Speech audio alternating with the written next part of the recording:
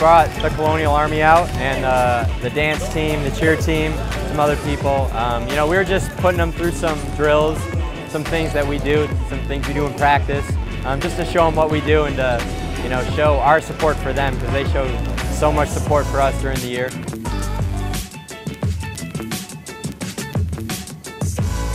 It was awesome. Just being able to really get to interact with the people that, you know, we're always cheering for in the stands, but maybe don't get to have real conversations with or build those relationships. And so I think that this today especially was really important, sort of beginning that foundation of building genuine relationships with these players and just getting excited about the season starting.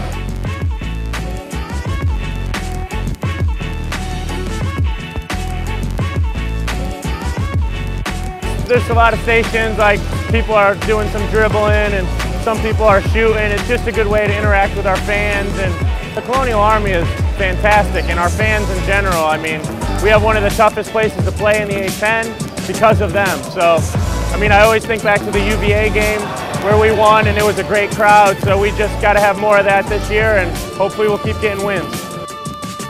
It means a lot to us just to have kind of that recognition. You know, we do what we do because we love it, and because we love seeing them succeed, and because really in good times and in bad, the Colonial Army is here to support them at all times. So knowing that they have our backs too, just as much as we have their backs, is really special. Just as somebody who's been involved with the Colonial Army for so long, kind of getting to have that recognition is really special.